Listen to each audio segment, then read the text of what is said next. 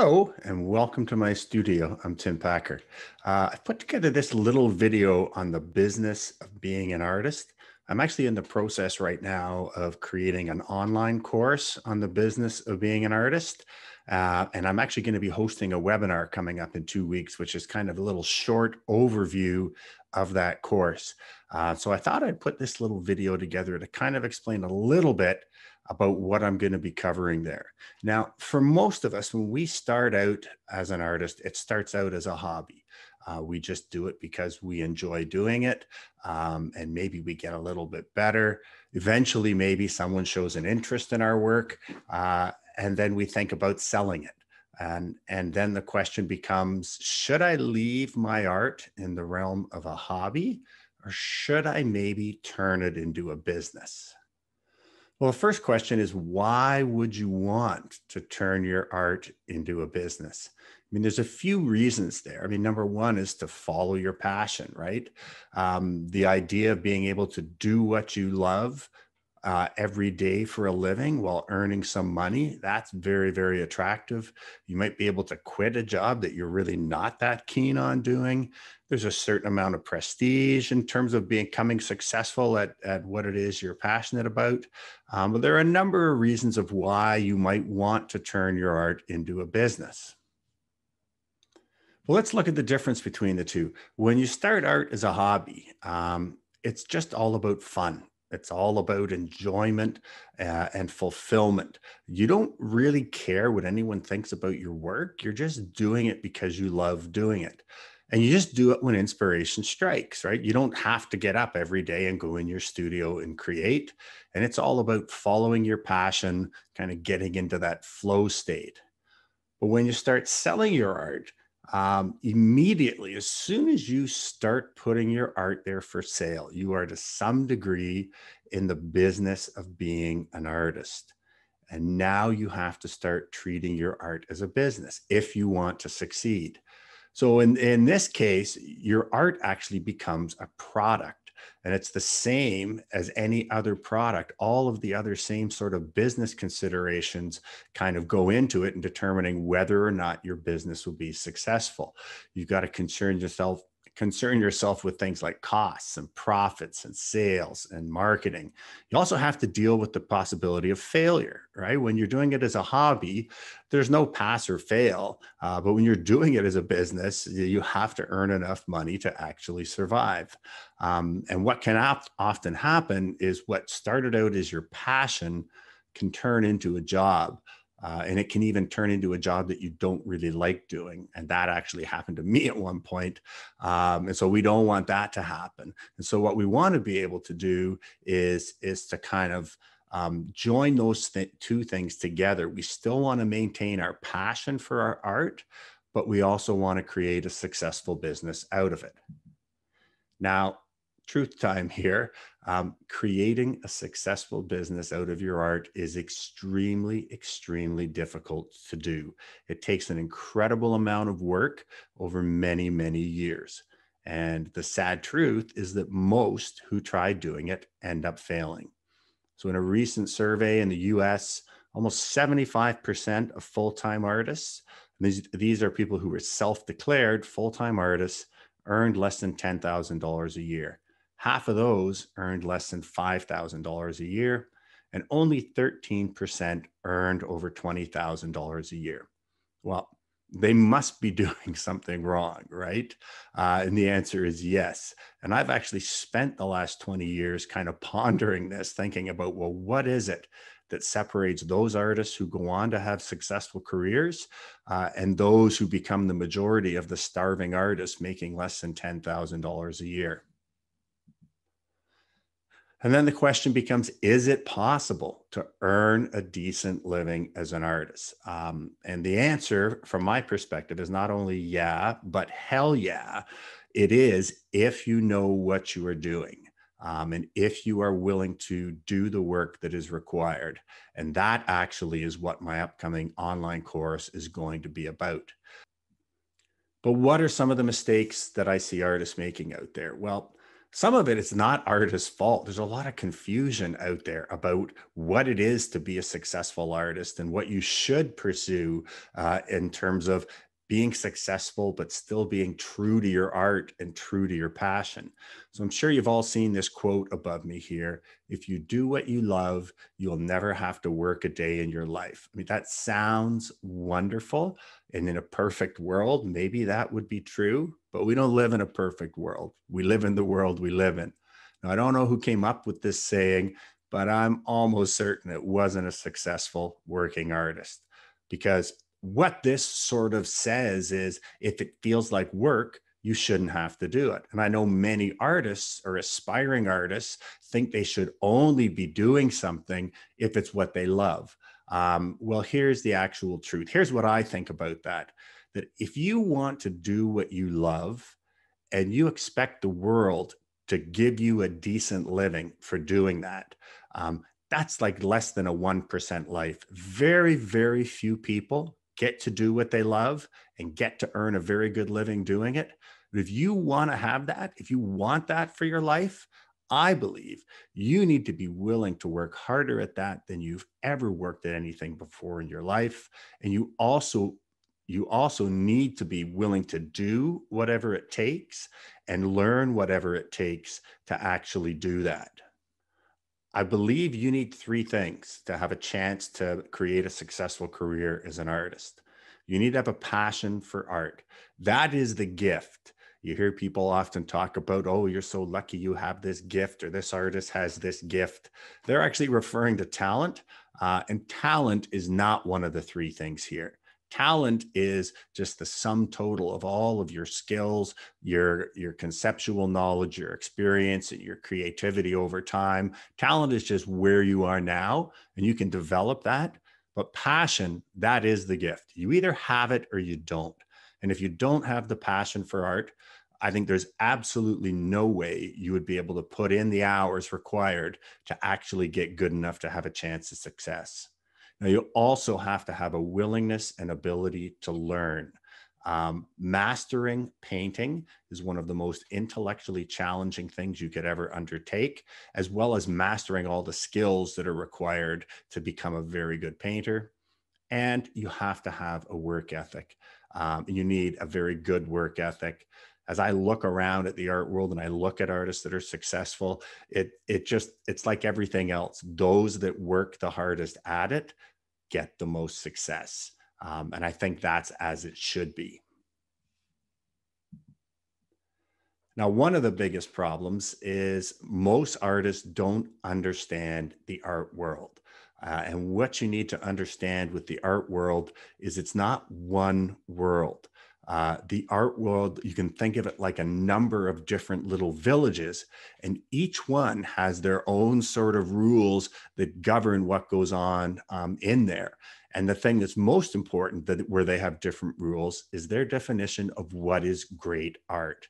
Now, if we look at the image up on the top left, that's called immersion, often referred to as the Piss Christ.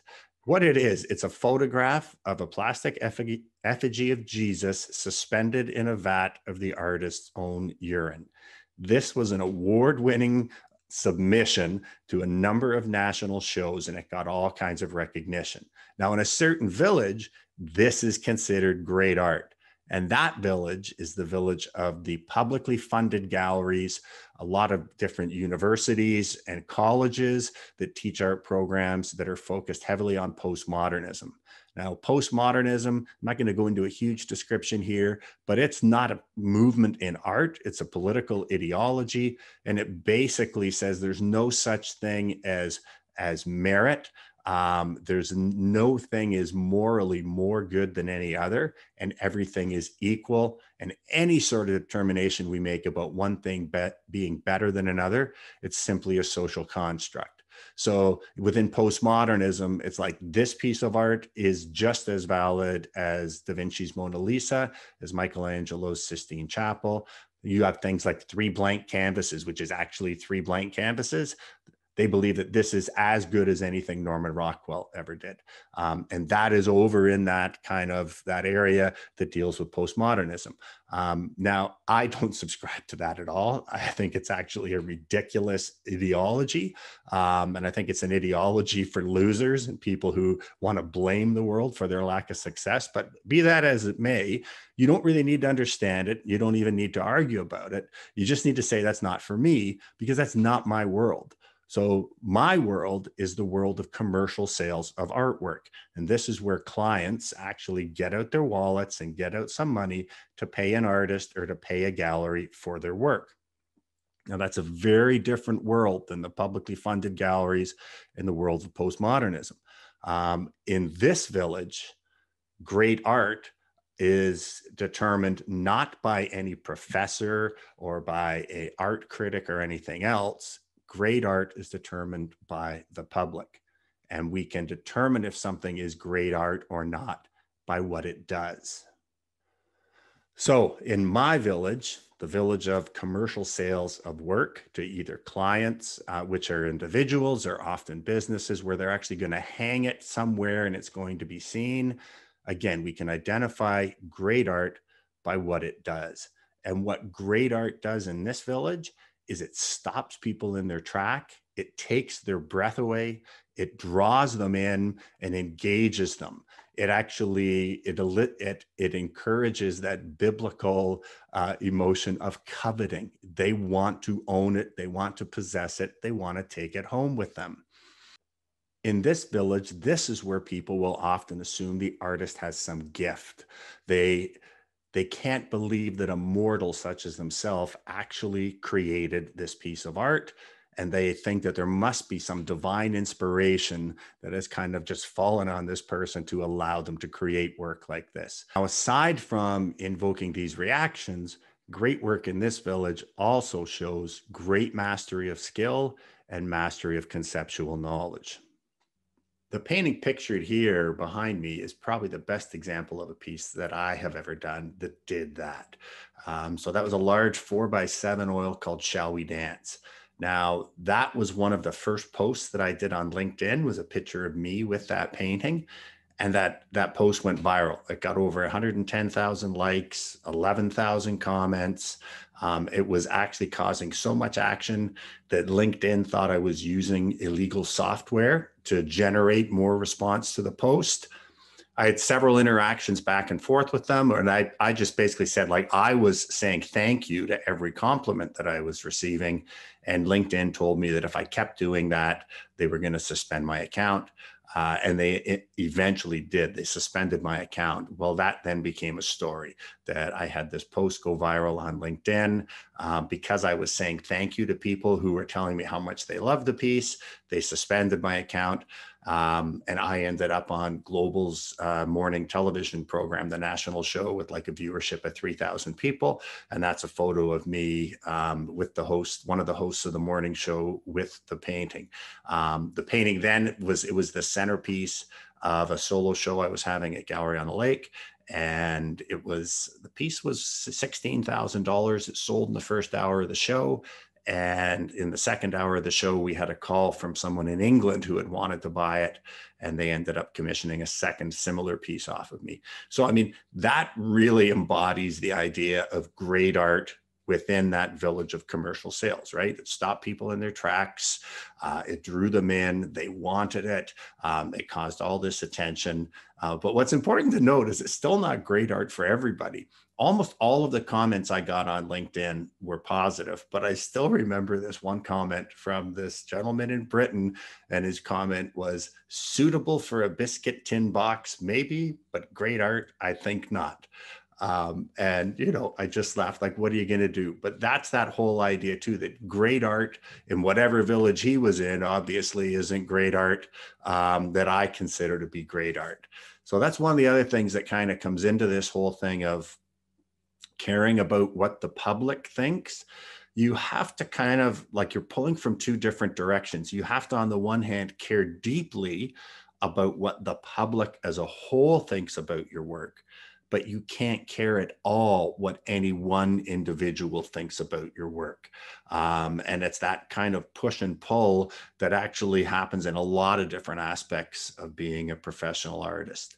So, yeah, great art in our village, we can identify it by what it does.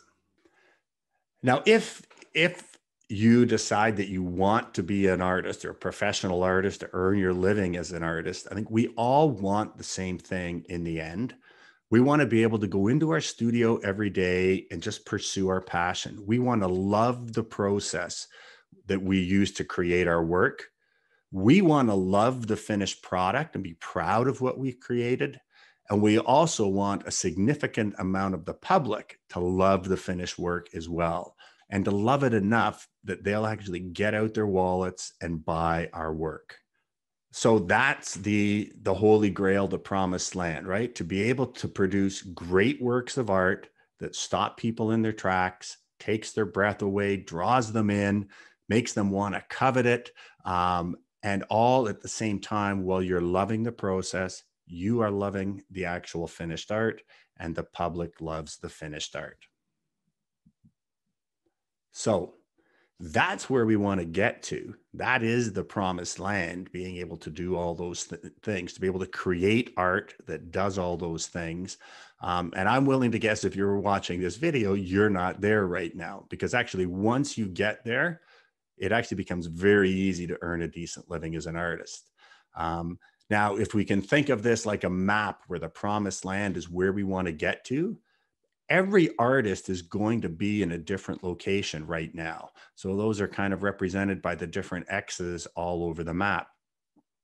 So no one can give you a concrete path of these are the steps that you have to take to get there, because everybody is starting from a different place. Everybody brings different strengths and weaknesses.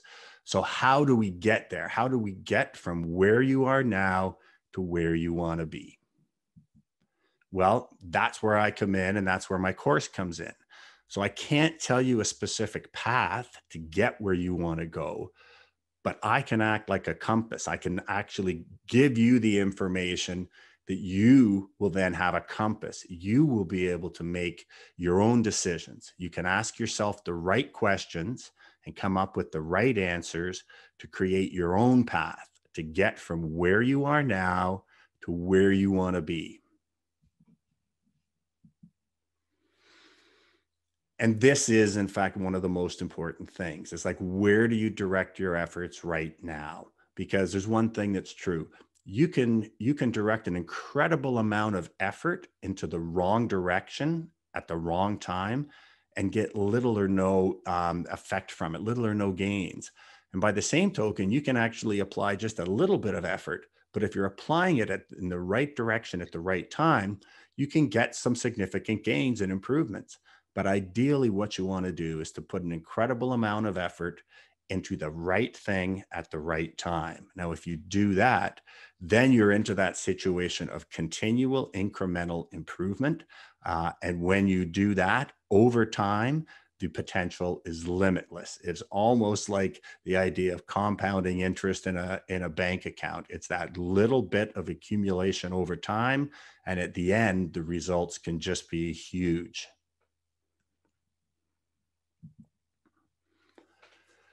Now, I guess one question you have to ask yourself is, do I know what I'm talking about? And that's a very valid question. So I guess there's a couple things that I can do to sort of suggest to you that, yes, I do know what I'm talking about. I guess you could look at my career, first of all, to see if I know what I'm talking about. So at the age of 39, I quit my job as a police officer to pursue my dream of becoming an artist. Now, it was a bit of a struggle at the start. It took me about 5 years to where I could actually get to the point where I was earning $30,000 a year. But once I did that, then my earnings went up rapidly. And within about 7 or 8 years of leaving, I was earning over $100,000 a year. And then by 2015, I was still into the six figures, but that number no longer started with a one. So I was selling in a number of different galleries across Canada and the US. I publish my own giclée prints. We sell online. We ship stuff around the world. I'm actually living a life that is far beyond what I was actually going for. And I'm proof positive that you can earn a very, very good living as an artist. Now, even more importantly, I think, is the fact that I mentored a young artist by the name of Brooke Cormier. So Brooke was the daughter of friends of ours, and I'd gotten to know her during her last couple of years of university. She was actually pursuing a degree as a landscape architect.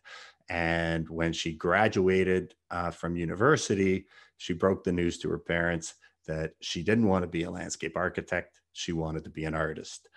And they were not happy with me because I guess kind of rightly so. They thought I was to blame.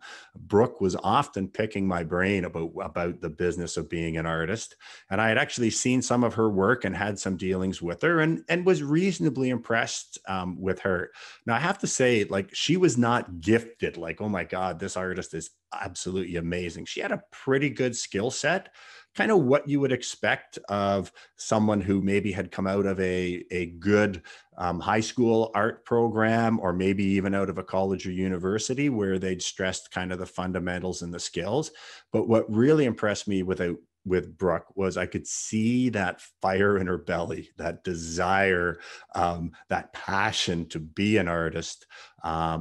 And her work ethic had already kind of impressed me, as well as her business sense and her realization that, you know, to make a living as an artist, it was as much about the business as it was about the art. So when her dad told me that she had made this decision, I said to them, well, you know what? I think you should give her a year. I would like, she can afford to waste a year right now. I think she's got a really good chance. But I said, I will mentor her as long as she is willing to be filmed so that we can record all of our sessions and that it's available for other aspiring artists to see. Then I'd be willing to mentor her. Now, I had no idea where this was going, but I did firmly believe that she could at least be successful enough that she would get through that year and have her parents' support to continue. Well, what happened was way beyond either of our wildest dreams. In that first year, so by following my advice, is we met about once a month, and we would talk about what had happened that month. I would give her a bunch of assignments to do, and then she would come back the next month and we would do it over. Well, at the end of her very first year as a full-time artist, she made over $30,000. And then that just kept going up.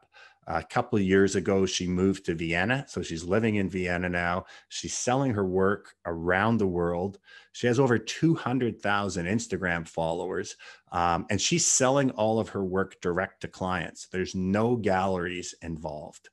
And not only that, so this is 4 years after I met Brooke and started mentoring her. Her work is actually selling for more than mine now.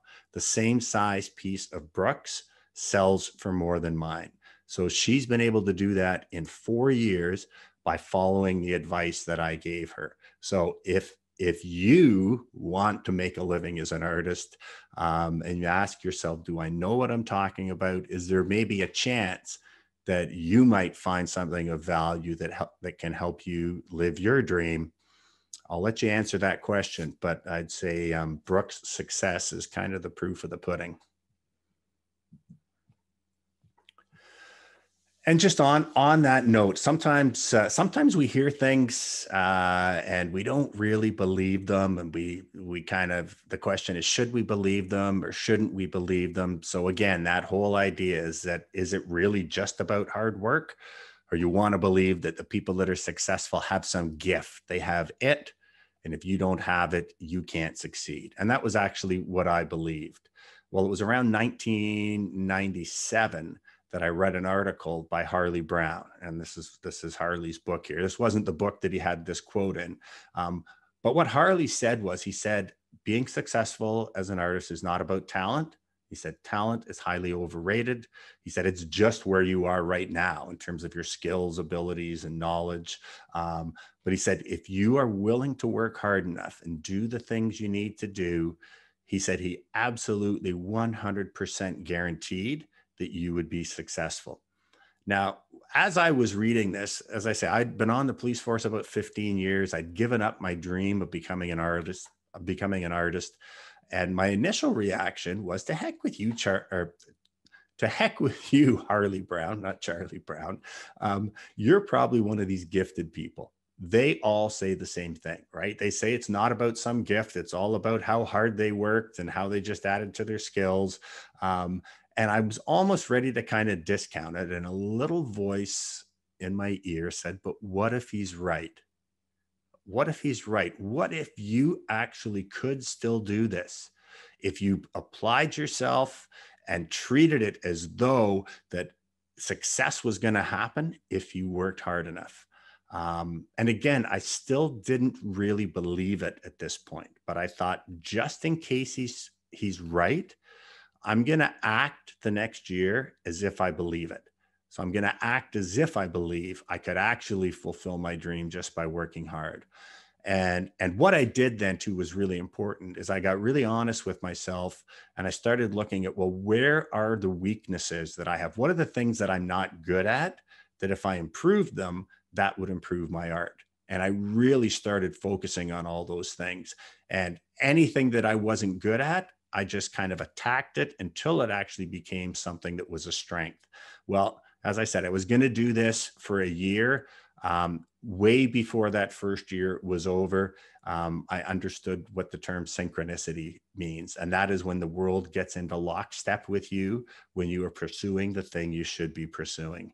By the end of that year, I had had work accepted in juried shows.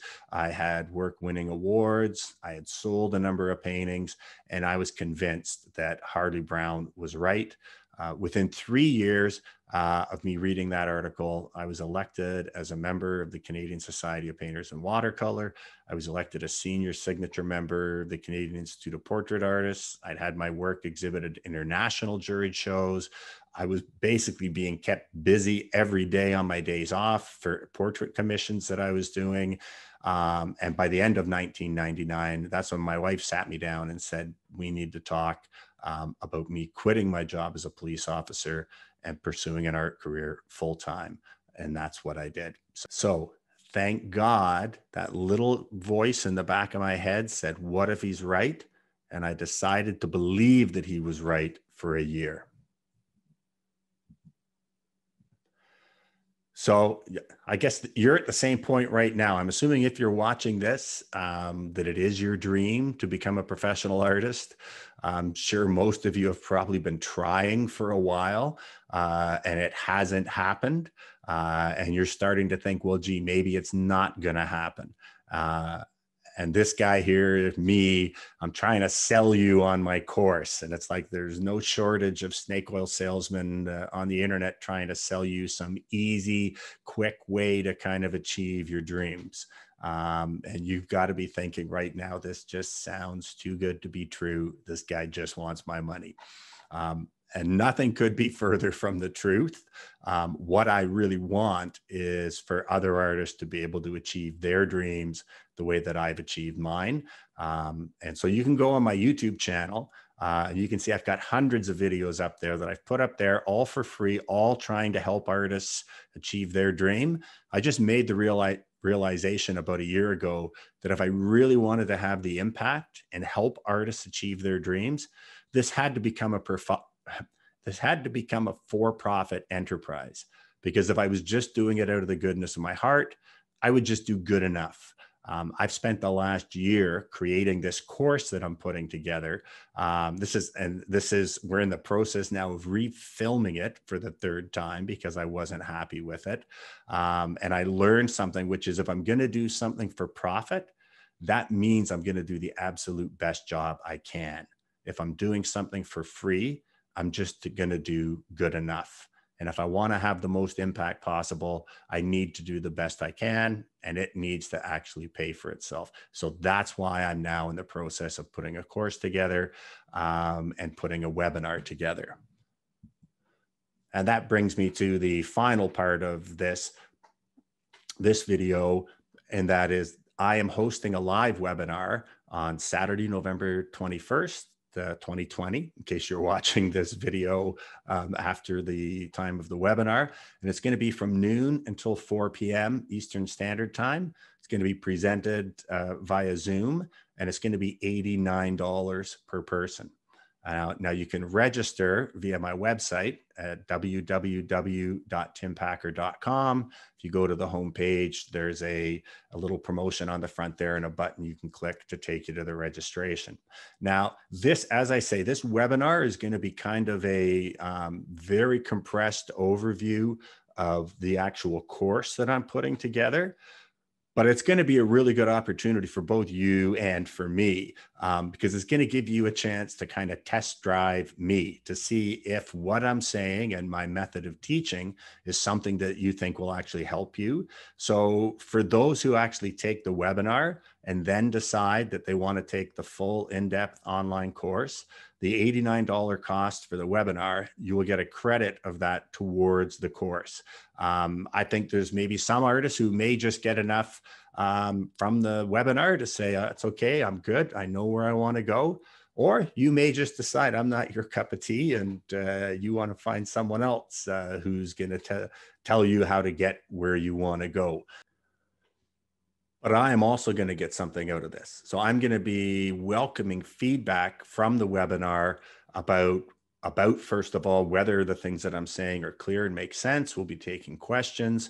And when we launch the course, I'm actually going to launch the course when we've filmed only about the first 4 or 5 modules. Now, there's going to be over 20 videos, and every year there'll be more added. This will be a lifetime purchase. If you purchase the course, you'll have access to it for life and all the additional videos down the road.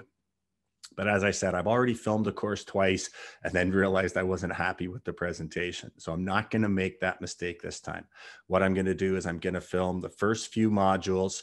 We are going to make the course live as a beta version that's only going to be available to subscribers of my newsletter. And that is going to be at a drastically reduced price. And then what we will do is we will welcome feedback and we will roll out new modules each week, but we will have the ability to take into account the criticism or suggestions that we get from people about how to make the course better. So that I'm hoping actually the course will be available in this beta version before Christmas. And then, as I say, we'll be rolling out with videos every week, probably 2 or 3 videos a week, because I've already got all the modules scripted. I've already shot them once before. So now it's just a matter of re-scripting them.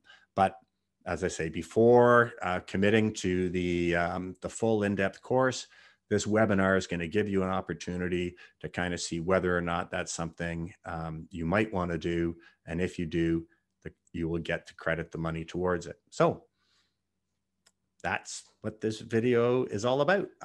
So that's Saturday, November 21st, 2020, from noon till 4 p.m. Eastern Standard Time. And it's going to be presented via Zoom. And it's going to be a similar format to this. This is actually, I've finally discovered the format that I feel good presenting in. And it's basically a keynote presentation with my image superimposed over top. And that's how the webinar is going to be presented. So I hope to see you then. Thank you for listening to me. I'm Tim Packer, and I will see you next time.